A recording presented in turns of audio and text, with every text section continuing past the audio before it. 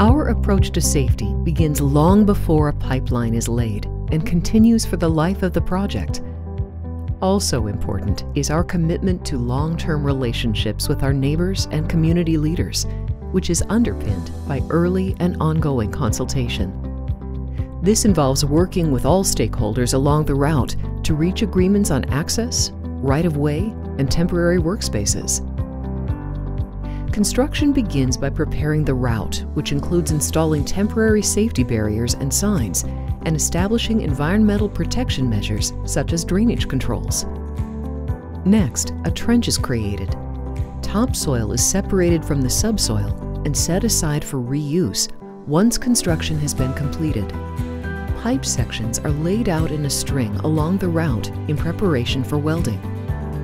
These sections are bent as needed to fit the contour of the land and the trench so that the pipeline can be safely installed. The pipe sections are then welded together. Quality control checks are performed on all welds to verify integrity. The pipeline is laid into the trench. The trench is then backfilled with the existing subsoil. Pressurized water is used to test the pipeline, also known as a hydrotest, and confirm it is fit for service. Once the pipeline passes the hydrotest, it is tied in to the existing system. The topsoil is then replaced, and work begins to restore the pipeline right-of-way. Once in operation, the pipeline is monitored 24/7 by personnel in control centers.